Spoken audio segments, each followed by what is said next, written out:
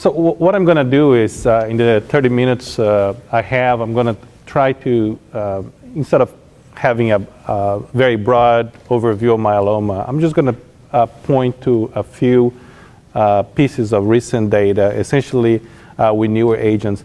But as I do that, I was trying to frame where that is positioned into some evolving paradigms in multiple myeloma. I think the last decade was marked by not only the presence of newer agents, but also how we approach multiple myeloma, how we think of myeloma in terms of treatment paradigm and treatment goals in general. So I'm going to talk essentially, this is my disclosures, and I'm going to talk about some drugs made by those companies so those become relevant. So I'm going to talk about new proteasome inhibitors, I'm going to talk about monoclonal antibodies, and last I'm going to talk about HDAC inhibitors. So we essentially coming from a scenario that until a couple years ago we had only one proteasome inhibitor available, which is bortezomib, that really has changed the scenario quite a bit into multiple myeloma, both for transplant eligible and non-transplant eligible patients. Just a couple years ago we got approval of carfilzomib. I'm going to talk a little bit about recent data on carfilzomib. But this is data on ixazomib. I think is one of the next ones to emit proteasome inhibitors to come alive. So this is the ixazomib, and I hope the millennium people don't hear me, but this is subcutaneous bortezomib on a pill. It's a proteasome inhibitor with a very similar structure that bortezomib. So essentially, you're acting on the same proteases that bortezomib does, which is in this regard different from carfilzomib, which have a different array of proteases that are affected. But it has a chemical composition that makes it bioavailable, therefore it can be taken as a pill. And the assumption here is, in a way, similar to subcutaneous bortezomib, you have a different peak duration distribution than you have with IV drug, which would hopefully allow for effective proteasome inhibition without much of the toxicity, particularly neurotoxicity. So this is a phase 2 trial, which has really laid the ground for subsequent phase 3 trials, where ixazomib on a weekly dose was parallel with a backbone of lenalidomide, dexamethasone. And patients could have up to 12 cycles of therapy, both transplant eligible and transplant ineligible patients. And they could collect cells after 3 cycles, they could go to transplant after 6 cycles, or patients who choose not to go to transplant, they have the option to go into a maintenance regimen. So this is a distribution of the patients, and I think this is a problem that is not unique to myeloma, but we see, but I think is not unique, but certainly hurtful in multiple myeloma. We tend to see an underrepresentation of the older, underrepresentation of the sicker. So in a disease that a third of the people have renal failure, everybody here had good kidneys, very few ISS stage 3, and mostly young patients. Nevertheless, the VGPR plus CR, that was the primary endpoint, 60% with an overall response rate in the neighborhood of 90%. So that's not dissimilar to what we see with other triplets, where bortezomib is part of the backbone. The point that was made here, and here's where I would evoke one of the changing paradigms in multiple myeloma, is of course the patients who went to transplant are not analyzed here, but the patients who stay on maintenance therapy or stay on ixazomib as part of the maintenance, about half of those patients had an upgrading response rate, going from PR to CR, or CR or VGPR to CR, or CR to stringent CR. So again, this has been showing over and over and over and over again that duration of therapy matter. It kind of moves us away from the old paradigm of the fixed duration therapy followed by observation to perhaps a more aggressive, intense induction followed by some sort of maintenance or continuous therapy to prevent disease recurrence. In terms of side effect profile, not very different from what we see, again, with subcutaneous weekly bortezomib, essentially some diarrhea, some fatigue, some nausea, relatively little peripheral neuropathy, and most of those cases were non-severe peripheral neuropathy. So ixazomib is now being tested in phase 3 trials, both for upfront non-transplant eligible patients, also in the relapse setting, and also its upcoming trial with ixazomib being tested as maintenance therapy after autologous transplant. So that is not yet an available agent. Carfilzomib, on the other hand, is an available agent, initially approved for relapse patients that had received prior bortezomib and prior lenalidomide therapy. And this was perhaps the largest, for sure the largest completed study on carfilzomib, one of the few that are randomized. And this, I think, is practice change. It's one of the few things I'm going to show today that is ready to go practice change. So this is the ASPAR trial, a randomization between lenalidomide and dexamethasone, and lenalidomide, dexamethasone, and carfilzomib for patients who had relapsed multiple myeloma after one or more lines of therapy. So the primary endpoint was progression-free survival, and all the typical secondary endpoints. And I would praise this trial for having a quality of life endpoint, which is something that is we need to start demanding, but is still very uncommonly seen reported in clinical trials. So inclusion criteria, which had 1 to 3 prior regimens. And of course, because lenalidomide was the control arm, patients were not allowed to have, of course, lenalidomide refractory disease. So they had to, if they had received prior lenalidomide, they had to have lenalidomide-sensitive disease, not have had a progression on lenalidomide. So this is the treatment, so the backbone that we're all used to with once a weekly dexamethasone and lenalidomide 21 or 28 days, and carfilzomib in the traditional label scheduling with 20 milligrams on the first couple of days on the first cycle, and then 27 milligrams essentially twice a week, 3 weeks out of 4.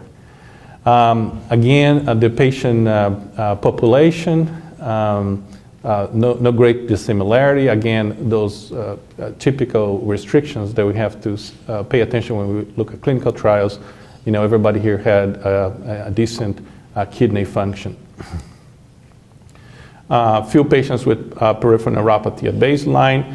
This couldn't be more than grade 1 without pain. So, of course, patients who had advanced neuropathy were not eligible. But the thing I want to highlight is prior therapy. So that's a relatively quite highly treated population. Majority of patients had bortezomib, and including a subset of patients who were bortezomib refractory. And about a third of the patients had both bortezomib and lenalidomide, which we are used to thinking as the two main drugs in multiple myeloma. So this is the primary endpoint, and this was presented at ASH and simultaneously published at New England Journal of Medicine. So the trial reached its primary endpoint, which is improving progression-free survival by almost 10 months between RD and KRD. And this is one of the key secondary endpoints, which is objective response, more stringent CRs, more VGPRs are better, and more overall response rate. So 90% of response rate in a relapse population is quite formidable. In terms of overall survival, this might be a little bit misleading because it seems significant, although this is one-sided. By the way, the journal did not go with it, two-sided p-value 0.04. But this did not cross the barrier for significance for an interim analysis. So I don't think we can claim that this triplet change overall survival, at least not quite yet. What I think was more important here, and I think we've got to keep that in mind when you look at the panobinostat date later, is we've got to think of the magnitude of benefit versus the increase in toxicity. And this was a 9-month improvement in progression-free survival. When we went on toxicity, I would expect some added toxicity to KRD, and that indeed happens, but not to the great magnitude. So you can see here a little bit more diarrhea. I mean, of course, there's no comparisons here, but a few kind of hard to explain things, a few more respiratory infection. But the things that we're all looking forward to is dyspnea and peripheral neuropathy, and those don't seem any different. Here, frank heart failure also not different between the two arms. And again, I will praise the trial again for reporting patient-reported quality of life with improvement in carfilzomib group versus the control group. So to me, I think this is quite convincing study, and I think helps to challenge some paradigms. I think we all grew up thinking myeloma as lethal therapy, 1 to 2 drugs at a time, using a sequential manner. And this, I think, very well, perhaps better than any trial before, shows the benefit of using a triplet in the relapse setting. I think we have seen a lot of triplets being used up front, but I think this helps consolidate the role of triple therapy in relapsed patients. Moving on along, I think that's the most enthusiasm in the field of myeloma now is in monoclonal antibodies. And this has been called the greatest irony of multiple myeloma, which is the cancer that makes antibodies has not yet had an effective antibody therapy. I think if you were in groups of myeloma doctors 4 or 3 years ago, and you pool the group on what is the most exciting upcoming agent in myeloma, you have a 25 items list with no clear winner.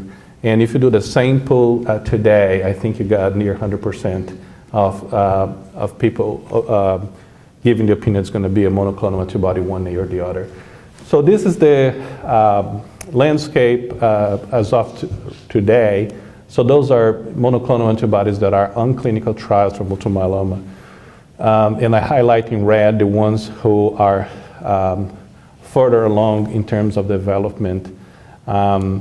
Elotuzumab is perhaps the one that has the most advanced program at this point and targets CS1, which is an interesting protein in the sense that is almost universally expressed in multiple myeloma, but not in normal plasma cells. And we're going to talk a lot about daratumumab and SAR650-984, which are directed at CD38. There are multiple other targets. Some of those targets are still, to be proven as effective targets for multiple myeloma therapy. And I think it's, if I have to give a guess on what's going to be the next target to be relevant, I would probably guess on the antibodies that target the PD-1 pathway. Of course, it's easy to be excited seeing what those antibodies have done in other diseases, including other hematological malignancies. But I think if you're trying to understand how those monoclonal antibodies are working in synergism with lenalidomide, is impossible to negate. There is a great component of that is by recruitment of immune system functions such as ADCC, which are greatly enhanced by blockage of PD-1 and PD-L1. So I think I really look forward to see perhaps more than one monoclonal antibodies combined in the near future.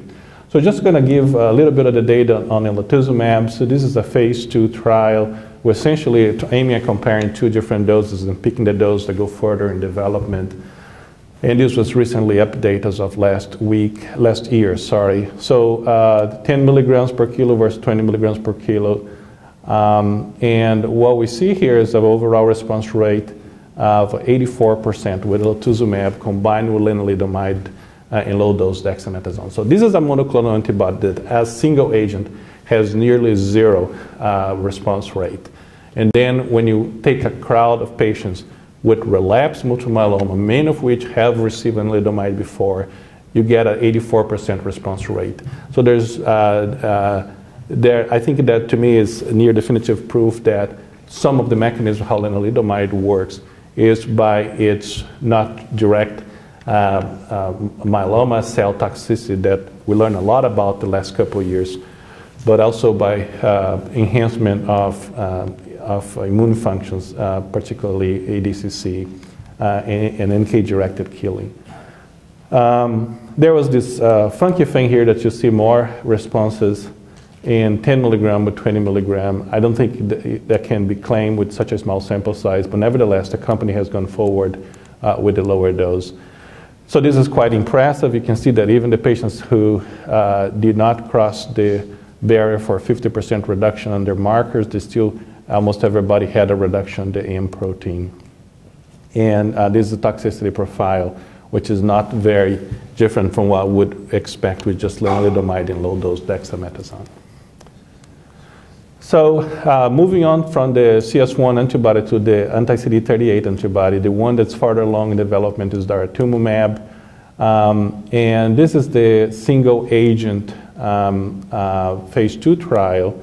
And as we can see here is a much more advanced population than we saw on the elotuzumab trial, with 50% bortezomib refractory patients, 75% len refractory patients, and 38% both bortezomib and lenalidomide refractory patients. So this is a very, very difficult patient population. So this was a sequential cohorts with increasing dose and different ways to administer the drug, essentially trying different tricks to minimize what has been the main toxicity, which is infusion-related reactions.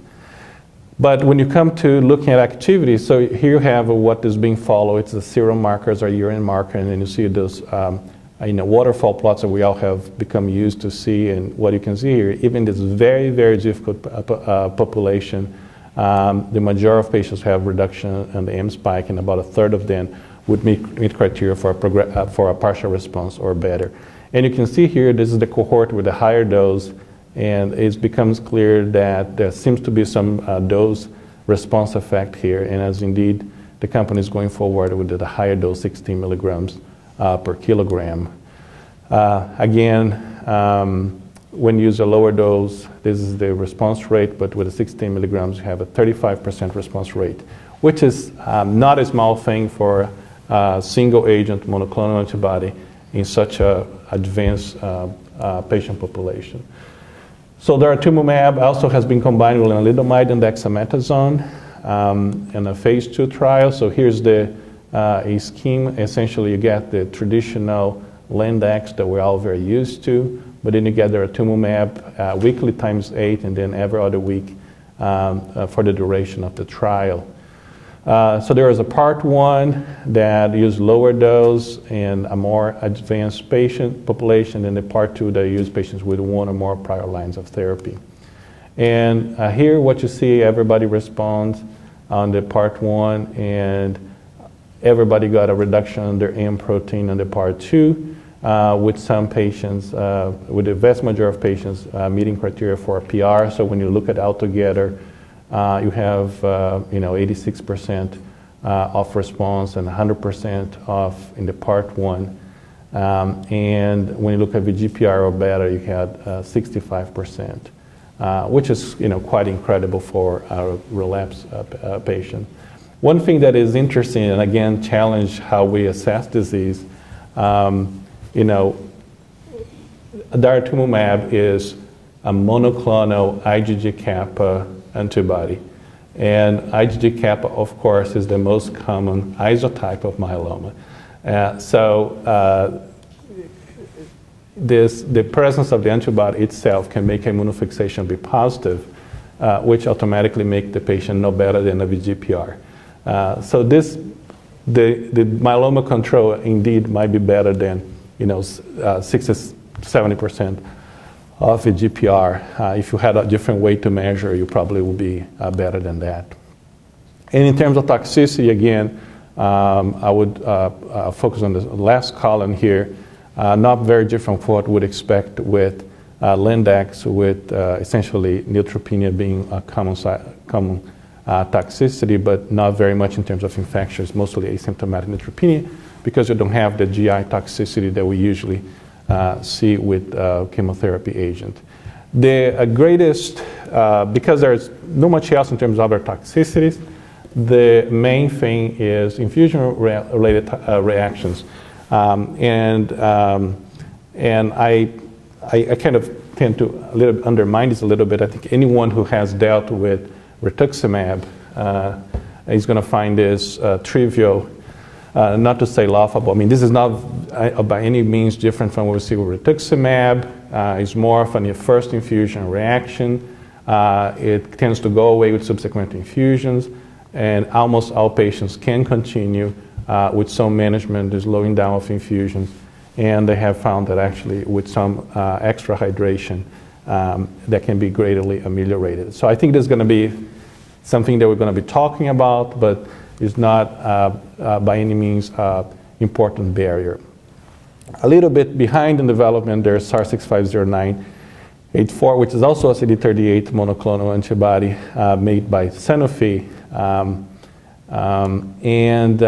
Again, single agent activity in a very heavily pretreated patient population. We see very similar figures. About a third of the patients have objective response.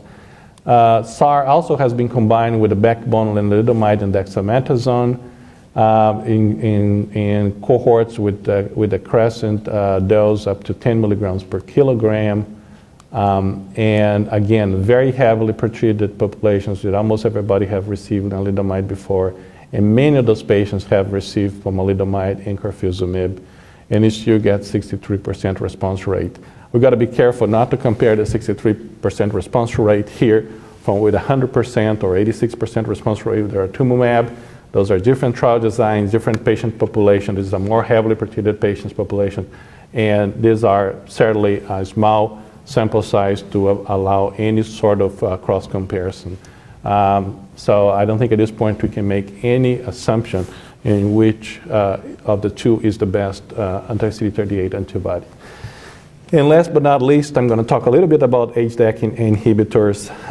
And those are the HDAC inhibitors that have been tried or are being tried in multiple myeloma.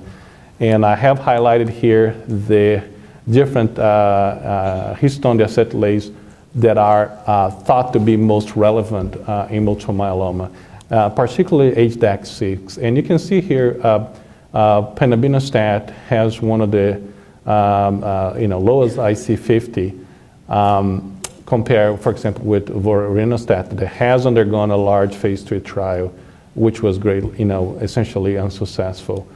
But there's promises on the line like ACY-1215 that has a much lower IC50 that perhaps theoretically could be a better HDAC inhibitor.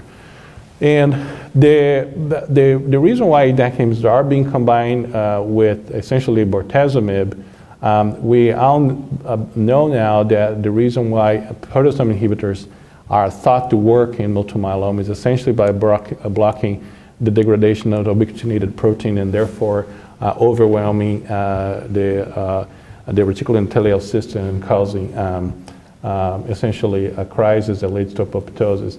The deacetylase is an alternative mechanism of processing the ubiquitinated proteins. Therefore, if that can be, you can have a dual blockage here. You can precipitate ER stress response and lead to cell death. So it has some interesting background of why those two classes of drugs should work together. We're talking about this because of this large phase 3 trial that was recently published and has presented at ASCO, published subsequently, and generated a lot of controversy in the sense that this drug got a negative review for an ODAC, but nevertheless was approved a couple months ago by the FDA. So the comparison here was in relapsed patients between bortezomib, dexamethasone, and bortezomib, dexamethasone, and panabinostat. And I find this, if we the one of us, those among us who have dealt with the 75-year-olds that come to clinic with multiple myeloma and have some challenges on managing medications. This is not a very user-friendly regimen. I mean, you have bortezomib twice a week. You have a lot of doses of dexamethasone. This is 80 milligrams a week, which can be quite toxic. And then you have panabinostat 3 times a week. So your life is like Monday, take panabinostat, go to the doctor's office, get the bortezomib. Tuesday, you have a break. Wednesday, panabinostat. Thursday, bortezomib. Friday, panabinostat. This can get confusing. I mean, and I think that's not a small thing to keep in mind when you go about using this drug. But this is the primary endpoint, progression-free survival. was better on the triplet than it was on the placebo, bortezomib, and dexamethasone by about 4 months, 12 versus 8.1 months. That's in contrast with 1.5 month difference that we had seen on the vorinostat trial, which was a positive trial, but the drug essentially never made. When you look at overall survival, there was no different. One thing that is important when you look at toxicity, there was substantially more diarrhea, more fatigue, nausea, reduced appetite, and quite a bit more of thrombocytopenia. Most of the thrombocytopenia was reversible, was cyclic, like we see with chemotherapy agents, but nevertheless, to me, raises the question if that's going to impair marrow reserve that could affect the use of subsequent lines of therapy. So this is my overly ambitious intent to, as I look forward, what I think we're going to see in the next 10 years that could be paradigm changes in multiple myeloma. I think the monoclonal antibodies are for sure the most exciting news we have had since the first proteasome inhibition inhibitor, I would say. And this is an easy class of drugs to combine with already existing backbone regimens. So I think over time we're going to see monoclonal antibodies of different types and different combinations permeate essentially every line of therapy. I think we're going to see new proteasome inhibitors gradually replace bortezomib, either for greater convenience or greater efficacy. We just a couple of weeks ago received the news from the favorite outlet of scientific communication, which is the press release that the first head-to-head comparison between carfilzomib and bortezomib has turned positive on an interim analysis for progression-free survival. That was for VD versus KD for relapsed patients that the Endeavor trial. So I think over time we're going to see that more and more. And there are other proteasome inhibitors in the way, ixazomib, and there's an oral proteasome inhibitor from Onyx as well. I blank on the name right now. We didn't talk at all about MRD, but it's perhaps the second hottest buzzword in multiple myeloma right now. It's very clear that MRD, by whatever methodology you choose, flow cytometry seems to be the most reproducible, the most likely to gain widespread use, is highly predictive of relapse, and can really help us sort out patients who have CR or VGPR amongst the ones who are going to are more likely or less likely to relapse. The challenge, of course, every time you have a new diagnostic tool, is how to use it and how we're going to use that to stratify treatment or base therapy. We have, I think, learned by looking at aggregate data that continuation of therapy is better than fixed duration therapy. And that argument only goes so far with a patient that I saw this week in clinic who I followed for 7 years, had symptomatic multiple myeloma, anemia, M spike of 3 grams, got induction, got a transplant, got only PR, was very disappointed, and we decided to follow him. And for 7 years, he has an M spike of now about 1.2, and no anemia, completely asymptomatic. So it's not clear that continuation of therapy might be better than fixed duration therapy for everybody. MRD might be better. MRD negative is probably better than MRD positive. But we got to do better than that. We got to understand for which patient that information is relevant, and most important, how to act upon that information to choose therapy for patients. And that's essentially what I meant by biological guidance and the duration of therapy. Last but not least, I just want to flash the list of trials that we have at UAB for multiple myeloma. As Dr. Ines Shelton mentioned, we have, and the ones before me have assembled an outstanding team of both clinical investigators and laboratory-based investigators in multiple myeloma at the UAB, and we're very proud of it. And we think we have a bright future ahead, and we hope to be able to collaborate with different institutions throughout the state, and certainly with Mitchell to improve outcomes for myeloma for all in Alabama and surrounding states. But those are the trials we have currently. We have 2 phase 3 trials for newly diagnosed patients, one for a population that is not transplant eligible, which is essentially LD with placebo versus ixazomib. We have the early versus delayed transplant trial that Dr. Shelton mentioned, also an upfront phase 3. We recently had opened the VD versus VD plus daratumumab for relapsed patients, a randomized phase 2. I was very fortunate to bring this trial that was more than halfway completed and at MUSC, and we're about to reactivate this trial. So this trial is investigator-sponsored trial. We work the best dose of carfilzomib to combine with melphalan in conditioning regimen, followed by carfilzomib maintenance therapy, and now we're in the expanded cohort. So this is transplant for relapsed patients, either patients who had a first transplant and then relapsed, or patients who did not get a transplant up front for whatever reason, but can get a transplant at the time of relapse. We have a trial with RA520, a single agent for relapsed patients. Very soon we're going to have a phase 1 with carfilzomib and another exciting class of agents, which this is an AKT inhibitor, firasertib. And we're collaborating with the Mayo Clinic to have a maintenance trial, essentially trying to improve on the results that are currently obtained with lenalidomide in that setting. And that's the lenalidomide plus LD225, which is a hedgehog pathway inhibitor. Thank you very much for your time, your attention. Again, I went over time a little bit. I want to flash my contact, and I'll be more than happy to be of any assistance to you if you can, or just chat about cases anytime you want. Thank you very much.